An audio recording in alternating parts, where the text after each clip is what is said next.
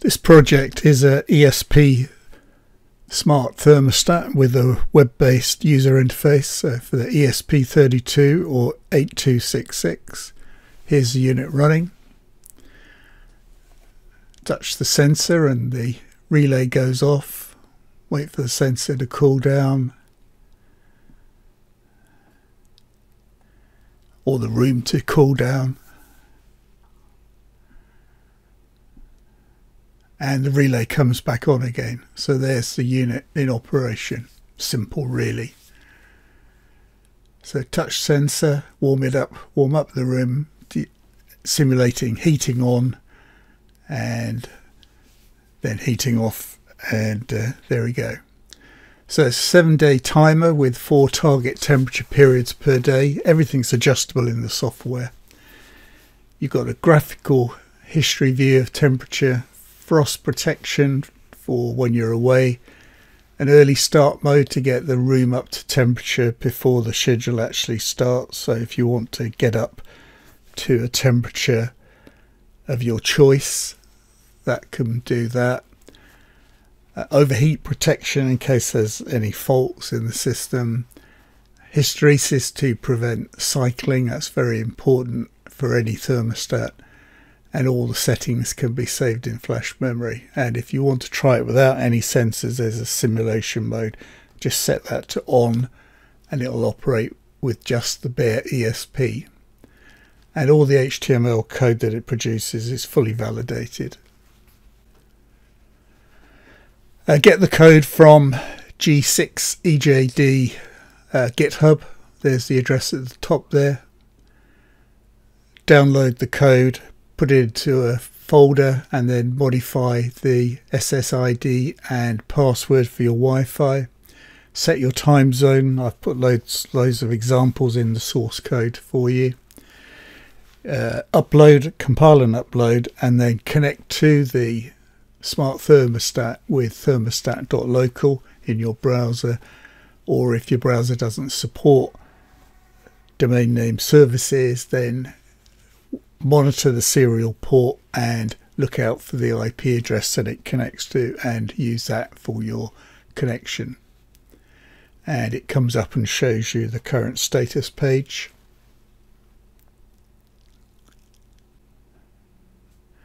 In terms of settings, there's the definable relay pin, LED pin, the sensor address for the BME280.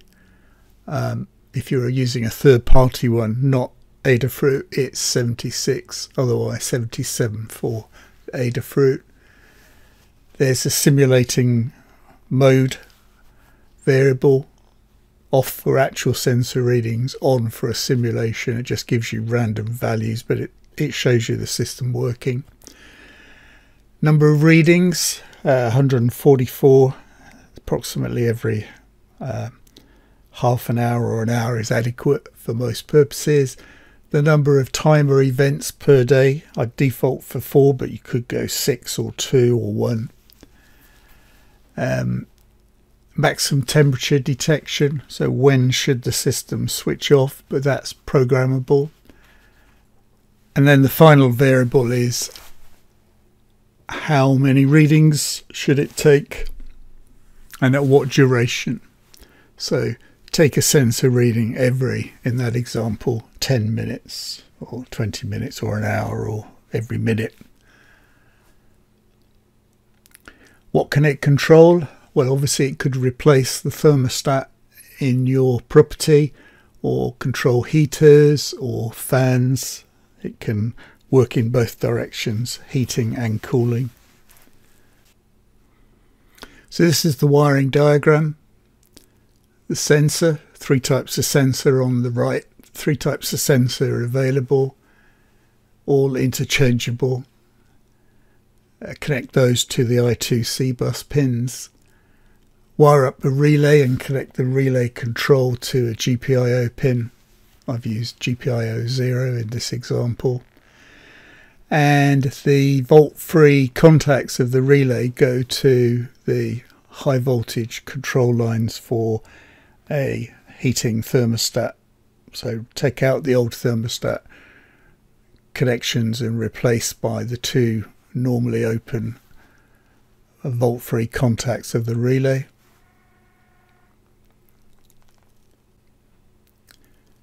Here's the same thing for the ESP8266.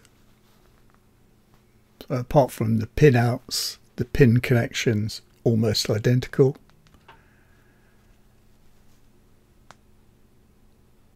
This is the main status display. The menu along the top, status, graphs, change the schedule, change the setup or get some help, and on the top right is the Wi-Fi signal strength. So the center display shows current room temperature, and then on the bottom line it shows you room temperature, current humidity, the target temperature set in the schedule, whether the thermostat is on or off, and whether the timer itself is on or off.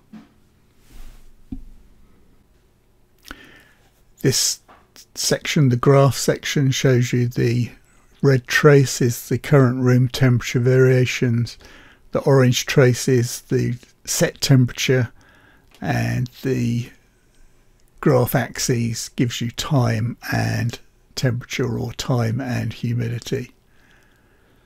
And there's also a status of the heating at that moment when you're looking at it, whether it's on or off. This is the timer setup page, 7 days and 4 periods per day of temperature. So early morning perhaps start low and then gradually warm up, and then at night gradually cool down. Perhaps you can enter the time manually, just put the cursor in the field and type the time and temperature you require, or you can click on the little clock symbol there for a structured input of time. And if you leave the entries blank, they're ignored. So if you only want one timer period per day, just set one and leave the rest blank. This is the setup page. You can change the hysteresis. 0.2 of a degree Celsius is a normal reading, normal value, and it stops the system from oscillating, from hunting, from trying to get to the correct temperature. You don't want a large one because the temperatures will vary between quite a high and quite a low, relatively speaking, temperature as it tries to maintain the average value. Frost protection, set it at default at 7, but you can set that to anything you like. How long it's going to take to early start, so if you want it to start 15 minutes early to warm up the room, that's the value in there. And if you want to sit the heating on all the time, you can manually override it to on and set the temperature that's used for the manual override at 21 degrees Celsius. In terms of help, all of the features are explained in detail here. In summary then, an ESP implementation of a smart thermostat or a simple on-off timer, however you wish to use it. Access it via a logical name and you get all those features that comes with the code. I hope you enjoy using it. I hope you found this technical note interesting and useful.